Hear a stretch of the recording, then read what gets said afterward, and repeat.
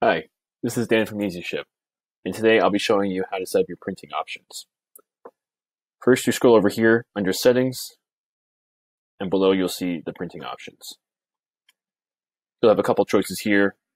First for your shipping label, second for your packing slip, and third for the commercial invoice. Now over here on the right, after you select an option, you will be able to see a preview based on those options selected.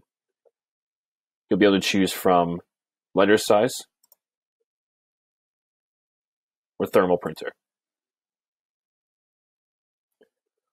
You'll also be able to change the packing slip for a full-size letter page, half-size letter page, and the thermal printer here.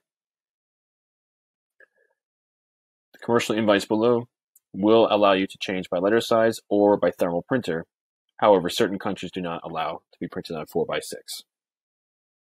These are different paper sizes as well as different paper types, so choose accordingly based off of what you have.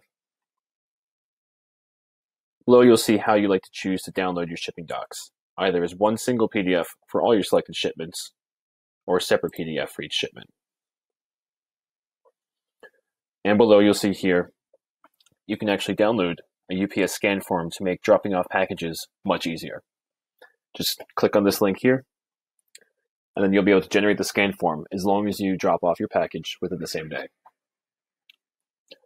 Next, you'll be able to go directly to the shipment to pick the document.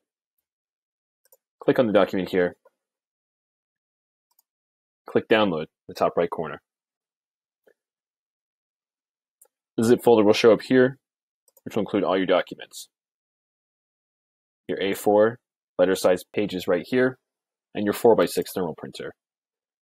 Double click, voila, just like that. Printed label just like this.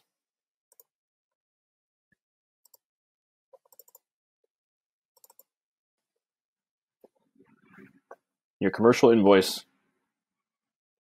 and packing slip. Everything you need to start shipping. Thank you.